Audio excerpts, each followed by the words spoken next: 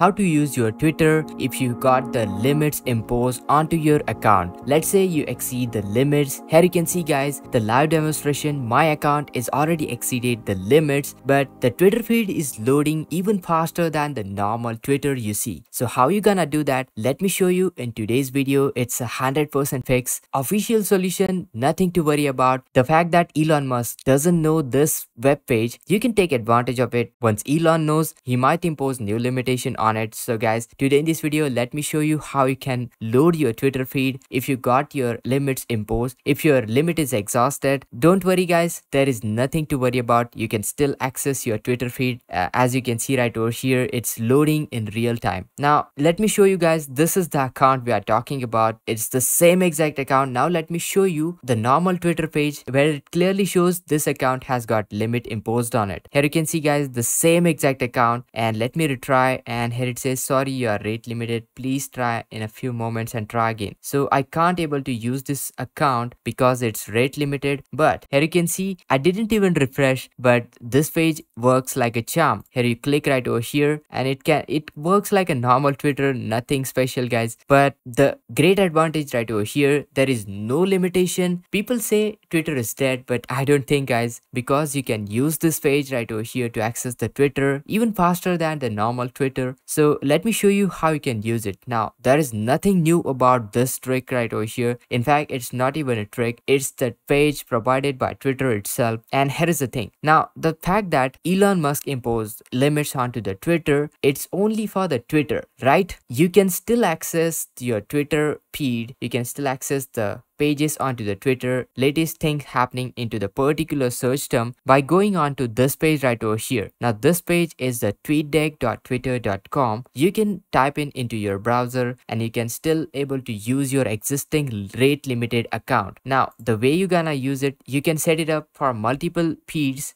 You can use it for multiple Twitter feeds, in fact not just one or two. I just set it up two for here for the example. But guys, do let me know if this trick do really works. Make sure to hit that like, share this video, subscribe to our channel, let people know, let community know, share this video on Twitter as well. And this is Kedar from How To Guys. See you in the next video.